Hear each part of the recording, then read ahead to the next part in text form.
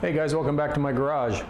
In this video, I've got the back panel installed on the milling machine. So first things first, I'm going to go kind of give you a walk around of the back side, showing you the panel and the things that were added since you saw the panel on the bench. Of course, I've got all my motors mounted up. They bolted right up in reverse order that the steppers came off, so there's not much to see there. I've got cables hooked up. They're not routed yet, but they're all hooked up. So, and then I've got my spindle motor on, and underneath this hood, it's a 3D printed hood with a fan on top is blowing air through. I have an encoder mounted to the shaft of the motor. The motor is belted to the spindle at 1-to-1 with a timing belt. So while I had the motor apart for bearings, I went ahead and chucked up the rotor and drilled and reamed for the encoder shaft. And then once that was in, I Loctited it in place, and then I turned the little stub to fit the encoder. I had a 2,000 line encoder. You really only need a 1,000 line encoder for spindle. And one of the things you want to look for when you do a spindle encoder is make sure that the encoder itself is rated for the RPM that you'll be running it at. Usually a 1,000 line driver differential encoder is just fine for the spindle. But again, since from the factory that motor was belted to the spindle at 1-to-1 with a timing belt, I decided what the heck, I'll go ahead and try it, and I mounted it up. Being a bed mill and has a drawbar, it makes it real difficult to mount encoders to these machines. So I just took advantage, and in a later video we'll see whether or not it'll rigid tap. All right, so let's take a walk around and look at the machine, look at the cabinet and the back panel mounted in the cabinet, and then I'll touch on a few things, and then we're going to go ahead and start CNC 12, and we're going to go ahead and program it to see if we get motor movement on all 3 axes, actually all 4 axes, because we've got the 4th axis right here, and see if we can get the spindle to turn. And once we have that all set up, then the next video we'll do tuning of an axis using the Clearpath MSP software. So let's take a look around. So here's a look at the X-axis servo. Again, I ordered the motors. The shaft made it up to the coupler, and these were NEMA 34 motors. The old steppers were NEMA 34, so it was a direct bolt-on. There is the A-axis, the 4th axis, with its little NEMA 23 motor. Again, direct bolt up. The shaft was 1/4 inch. The coupler was 1/4 inch, so everything was good there. A lot of people are interested in the monitor mount and the keyboard mount. I make these. They're very simple sheet metal. I had a touchscreen monitor, so I went with that. And then I use these Logitech K400 Plus keyboards. They're actually meant for home theaters, but they're pretty inexpensive, and you can buy those silicone keyboard covers, keep the swarf out. And with a touchpad, you don't have a roller ball to worry about dust and debris getting inside of it. Here's the back side. PC is a Lenovo Tiny M92. I buy them off of eBay. I usually try and get them with a solid state drive, 120 gigabyte at least installed, and it meets the minimum qualifications for CNC 12. So it's mounted back here, and then the tray is just 16 gauge sheet metal bent up in a lip. It's 18 inches wide, 6 inches deep, and then it's got a little lip here to hold the keyboard. And then if you look underneath, it's just another piece of sheet metal. It's about 6 inches wide. I bend it at a 45 on my small sheet metal brake. So to describe the way this works, this is a mount for the PC. Lenovo made a mount for this PC, so it slides in and out. So there's screws going through that mount, through its VESA holes, through the monitor support, the VESA monitor support, into my sheet metal, and then screwed into the monitor. So there are 4 bolts that hold all that together, and then the arm is an 1.25 inch arm going back to the cabinet. The cabinet also has a piece of Delrin turned here, and I don't know if you can see it, but underneath there is a piece of steel backing this thing so that that bolt is not just pulling on this flimsy sheet metal, it's supported by that steel. All right, So that's the monitor keyboard mount. All right, on this side, I have an on-off switch. It's made by ABB. I believe it's a OT16ET3. So that's rated for 20 amps. And power comes in the top, drops out here, goes into the breaker, and then it jumps over to this breaker here, and that feeds the cabinet. The other thing installed is this Ethernet bulkhead connector. It's round. I believe it's a 1-inch hole. You can buy these from Amazon. It is shielded. You can see the shield there, the metal jacket. That's very important. And then it comes around to this side, and you plug in I think I've got this might be a 5-foot Ethernet cable coming around and getting plugged into Acorn. That's about it. Here's kind of an overview shot of the cabinet. Okay. You'll just notice wires, cables, motor cables are just hanging out, still need to be neatened up. That's the opening for this Centroid cable strain relief. Normally they're twice as long or twice as wide as this one. I cut them in half for these small machines, and then it'll go in there and allows you to the cables to come up through that hole, and then you can strain relieve them by tie wrapping them using cable ties against these holes, and then you tighten that bolt, and then this gasket cinches it up. Okay. So yeah, and then I've got the spindle encoder hooked up right there. Oh, I found a solution to my problem. I don't know if you can see it blinking right there. That's the Y-axis servo motor. So what I did is I popped a hole in the back of the cabin. I got lucky, and I can access the USB programming port. And as you can see, I can also take a look at the blink codes. I do have a plug that will plug this hole to keep SWOR from coming in the cabinet, and I'll just put a little handle on it right here, a little knob, so I can pop it on and off. So I took care of that. And as I mentioned in the previous video, the cabinet is screwed here at the top, and then I don't know if you can see it, there's a screw down there and another one over there. Those are both accessible. So if I have to get to the Y-axis motor, I remove those 2 bolts.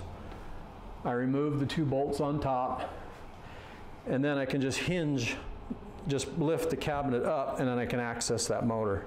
So it shouldn't be an issue if I have to replace it, but the most important thing is I can see the blink codes, and I can access the USB port on the servo motor there. The other thing that I did, this is where my home switches come in. One's X, one's Y, and Z comes in from the top. You can just see it on the inside there. I routed Z around and down, and I routed the X and Y down to this little terminal block here. And if you look closely, you can't see them, but the X, Y, and Z pairs are all landed on this little terminal block. And then I put jumpers on 2 and 3 and 4 and 5.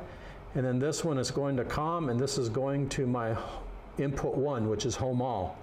So I'm seriesing them all right here, and because the terminal block's here, if I have to check a limit switch, I can test them here by just disconnecting these wires and opening them up. But right now they're in series, so COM comes in here, goes out to a switch, comes back, comes out, goes out to a switch, comes back, comes out, and then goes up to the last switch, and then it comes back, and that goes to the home all input. So that covers the switches. All right, I still have some holes that I got to plug from the old setup. We've got this hole. I'll just sheet metal, put a piece of sheet metal on it to clean that up. And there's a couple over here. I'll sheet metal those up too. And there is a cooling fan that goes here. That's what these wires are for. They're plugged, and this is 240 volts. And those fans are protected by a 1/4 amp fuse in each one of these fuse holders. So the 2 fans are being fed from those pair of fuse holders. Okay, probe connector. That cable is also wired up to Acorn. I got that taken care of. And the e-stop button is wired up to Acorn. We've already covered the contacts on that. The probe connector, you can download the schematic for the DP4TT1 schematic, and it'll go over how you land those wires on Acorn. All right, so let's go ahead and we've got to configure CNC 12 for the home all input. We've got to invert the e-stop button input. We've also got to check axis direction, And one of the things, so I'll be cheating a little bit, because this machine was done before with Acorn, with the steppers, I saved my report, and if you look at your report.zip file, inside that file there'll be a report, also a report file with the same name, and it's a text file. You can open it and print it out, and it has all your machine parameters in it. So I printed it out so I have a head start. I know what all my, my turns ratios are, I know what my backlash comp settings are, I know what my travels are, so we can program all that stuff in here to get it going. So let's get CNC 12 started and go from there. Okay, let's go ahead and start up CNC 12.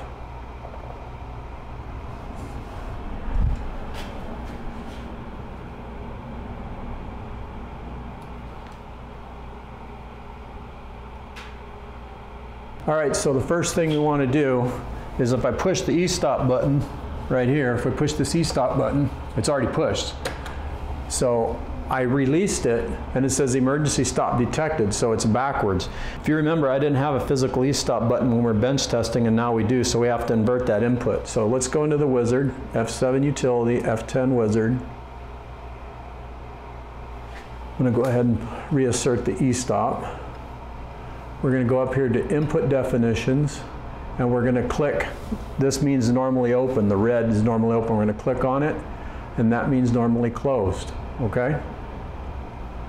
All right, so that takes care of that. Let's go to output definitions.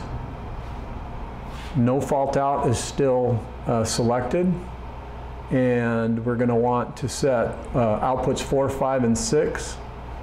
To spindle forward is going to be 4. See if we get that right. Going from memory here. Spindle reverse is going to be on output 5. And VFD reset out is going to be on output 6. That takes care of that. All right, one of the other things, so that takes care of all our outputs. I've got to go back to inputs. And I've got to put spindle OK in here. And spindle OK is on 6.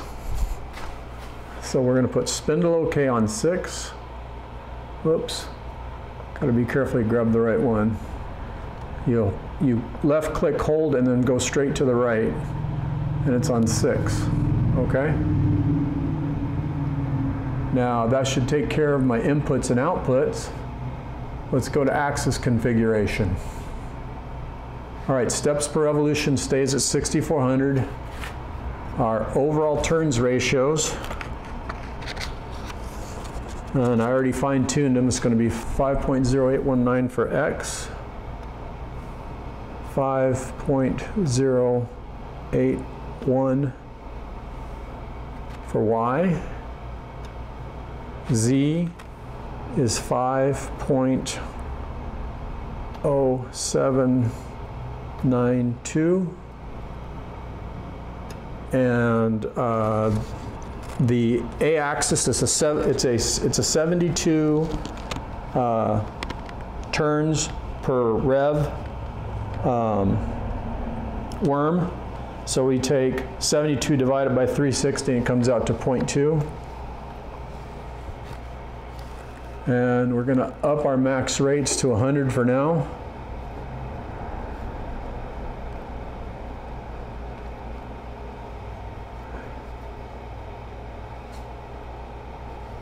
I'm going to up the max rate on the A-axis to 1800.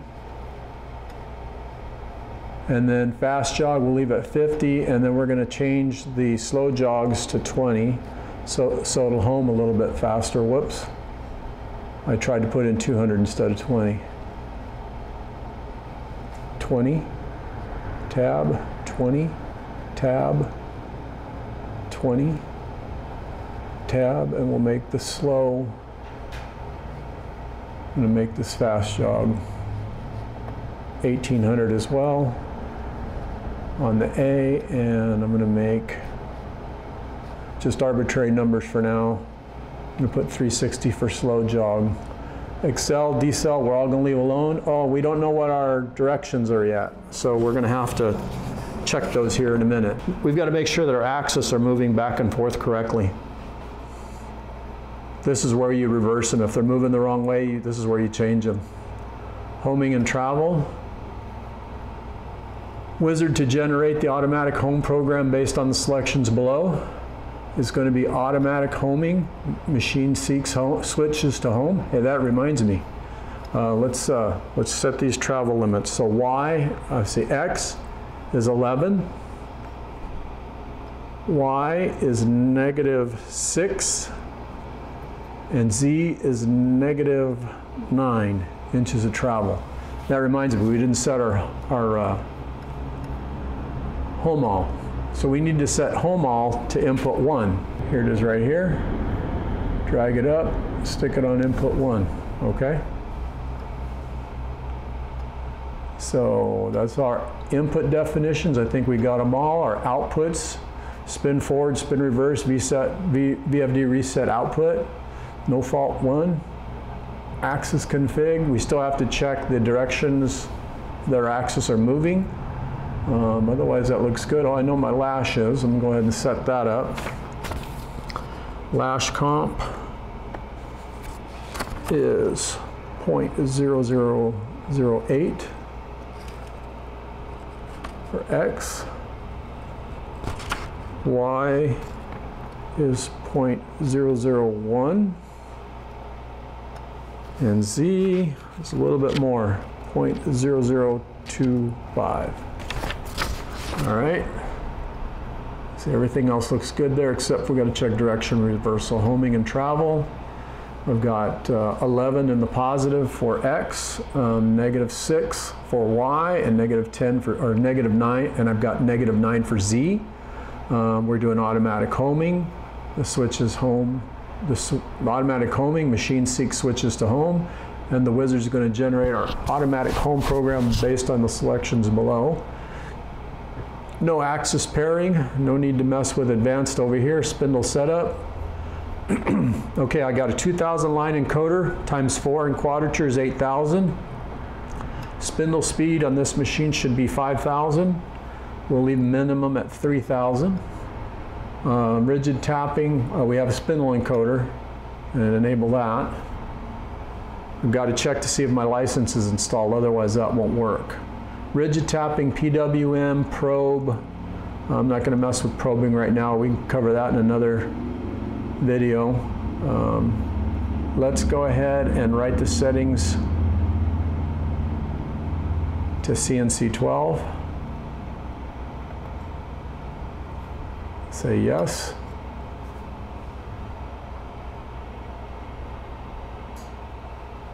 Okay, must be shut down and restarted for PLC changes to apply. I'm going to click OK.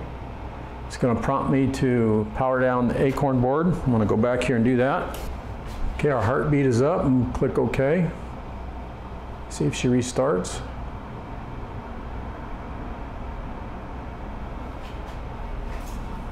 Okay, emergency stop detected. It is in right now. I'm going to release it. Okay, and it says released. And I just heard the motors enabled. The e-stop relay closed, it enabled the motors, so they're enabled now. So let's see if we have movement. I'm gonna jog. Well, right now, if you see here, my table is always already at X minus, so I've got to be careful. I'm gonna gently jog. Okay. I took a chance. So I'm pressing X minus, but it's moving in the positive direction. So we know we're going to have to change the direction on X. Let's see why. Okay. I just came positive, so Y it came positive. Y minus. Okay, Y is moving towards the column, so we're good there. It's moving in the negative direction. Let's look at the Z axis. We want to go up. Nope, it's coming down. Okay, so we've got to reverse X and Z. So let's hit our E-stop. Let's go into Utility, Wizard.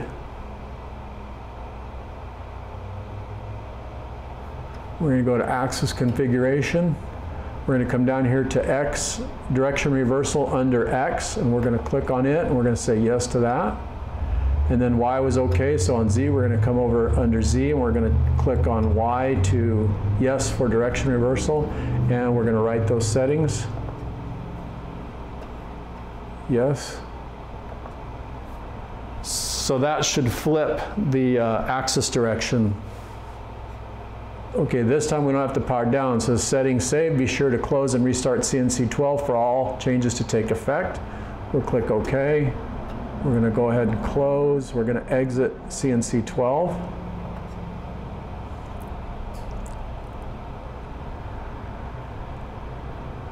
Okay, now we're going to go ahead and start CNC 12 back up.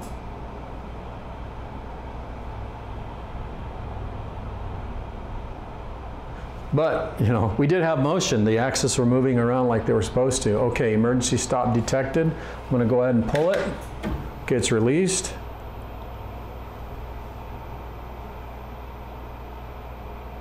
I just saw my motors engage. They're flashing green. I don't know if you can see that right there, but that blinking green means the motors are enabled.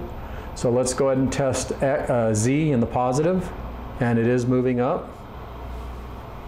Let's go X in the negative, and it is going this way.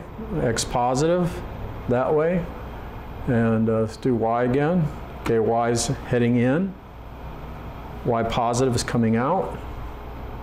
And again, Z is going up. All right, before we home this machine, we need to check the limit switches to make sure they're working. So what we're going to do is we're going to go into the diagnostic screen by pressing Alt-I.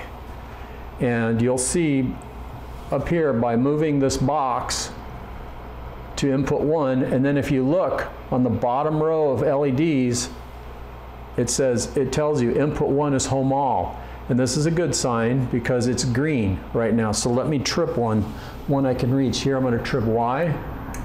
Okay, that's good. Let's see if I can trip X. That's good, so I'm tripping that. Now Z, I cannot reach. It's really hard to reach, but everything looks good. Meaning that all the switches are in series. So let's go ahead and home the machine now. If I press Alt-I again, it'll say press cycle start to send machine to home position, so let's do that. Okay, Z's going up.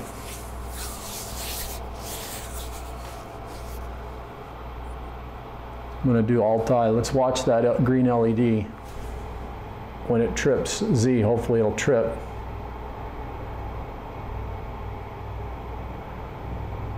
Almost there. There, it tripped Z, great. Now it's coming forward. It's going to do Y. Got it. Now it's X is moving that way. Got it. And it didn't set. You know why it didn't set? Because the machine, the control, is trying to home the A-axis. You can see it here turning. There's no home switch on this A-axis. We have to go in and make a couple of modifications. So as long as that's spinning, it's not going to home because there's not going to be a trip. In home all, it's expecting all 4 axes in this case to trip that input. And we don't have a switch on that A-axis. So let's hit escape. All right. I'm going to hit Alt-I. We're going to go in and modify the home program. So we're going to use File Explorer.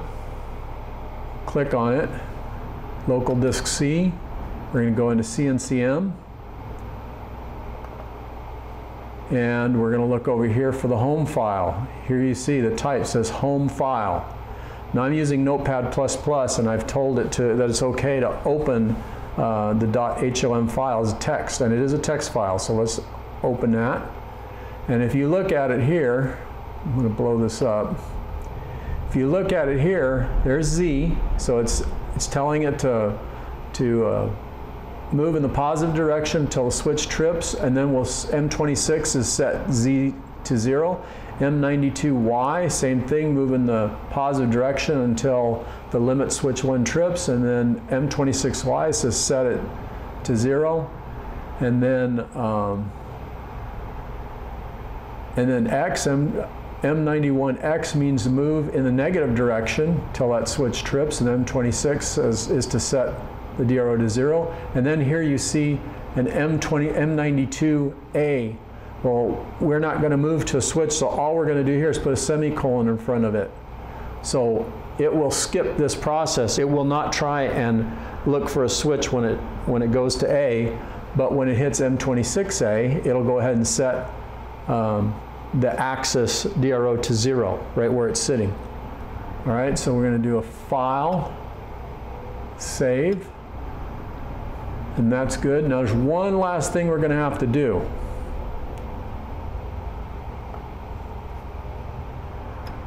We need to go back into the wizard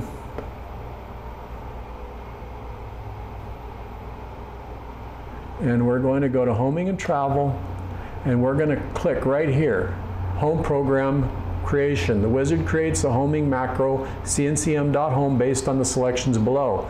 This macro can be used as is or edited by the user to meet any special requirements. We edited it. We edited it out so it doesn't look for an input when it gets to the A axis.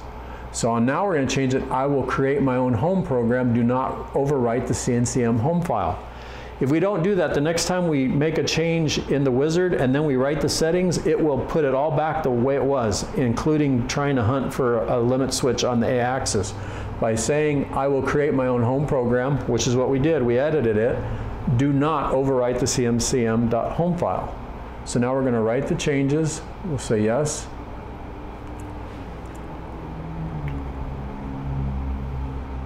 Setting save, be sure to close and restart CNC 12 for all changes to take effect. We click OK. Now we're going to go ahead and close this. We're going to go ahead and exit CNC 12. Okay, now we're going to go ahead and restart CNC 12.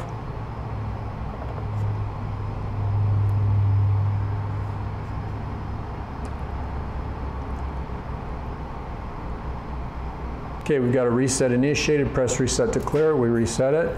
Now let's go ahead and try and rehome the machine. So I'm going to press cycle start. Okay, there's Z, just hit Y, just hit X, and you can see the semicolon on A, and there we go, DROs are set. All right, now let's go ahead and let's check our spindle really quick. I'm going to go up here to the VCP, and I'm going to take auto spin man off. You see that LED means it's in auto mode, means the control has control over the spindle from MDI or from running a program. We're going to go manual. So now I'm going to go ahead and hit the green button to turn the spindle on, and spindle is running. I'm checking the spindle direction. We're M3, which is forward. The spindle is turning properly. It's turning in the right direction. But if you look at the spindle RPM, it's negative. So we have to go in and change this value. You see it's a negative. That means the control thinks it's actually running in reverse. So let's stop this. We'll just hit stop. Let's go into the wizard, utility, wizard. Very simple. All we do is put a minus sign in front of the encoder counts. We'll go to spindle setup right here. Put a minus in front of the 8000, write the settings. Yes.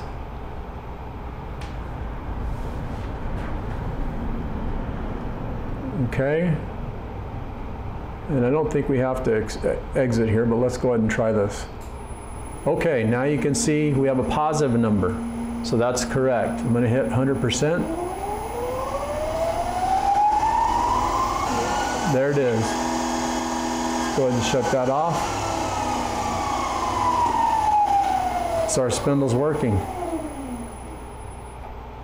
Okay, let's try our movements. Let's go Z negative. Okay, Z's moving negative. Let's go X positive. X is moving positive. Let's go Y negative. Now Y is moving in the negative direction. Y is moving positive. Let's reset home. and it goes up.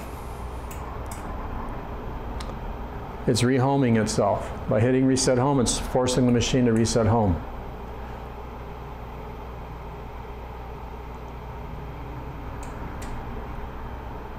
Okay, we're back to home. So that concludes this video. I just wanted to show you the back panel wired up, kind of give an overview. I just wanted to show the back panel wired up, and I wanted to give an overview of the machine working now and what it took to program it to get it moving in the right directions and so forth. We had to invert that e-stop input from normally open, normally closed, and that's just clicking on the LED. We reversed was X and Z directions because they were moving in the opposite direction, so that was a simple change. We checked the home switches manually by checking them using the diagnostic screen, which again is Alt-I. We checked them manually. We toggle that back off.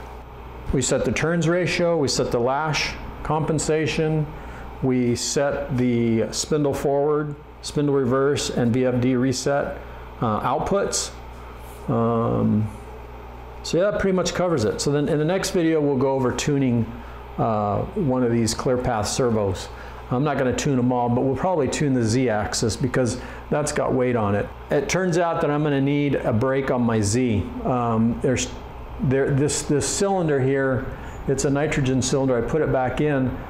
It's weak and it's not holding that Z-axis up, and it's to keep it up. So I've got a brake coming, and I will put that in. It actually is going to go between, I got it from Teknic.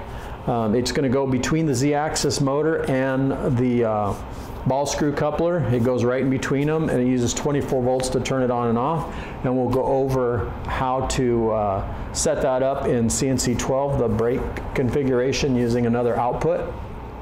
So yeah, I had to get a brake, and no, it appears that for the most part Teknic does not build the brake into their motors. You buy a separate brake where they stack on top of each other, and we'll go over that also. We'll do that first in the next video.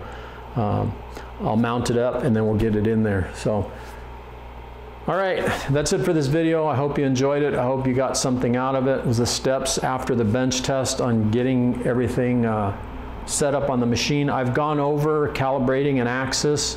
If you go to the Centroid Acorn forums and search calibrate axis, you'll find that there is a couple of chapters out of one of the installation manuals that I've posted there. You can get us called Coarse DRO calibration and Fine DRO calibration that helps you go over all that.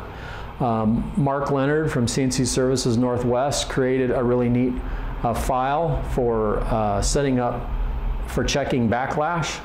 So I'll put that in the link below so you can grab that it's just a G-code file, and it moves the axis back and forth, and it helps you determine how much backlash you've got and what to enter in the lash compensation tables. All right guys, that's it. Until next time, we'll talk to you soon.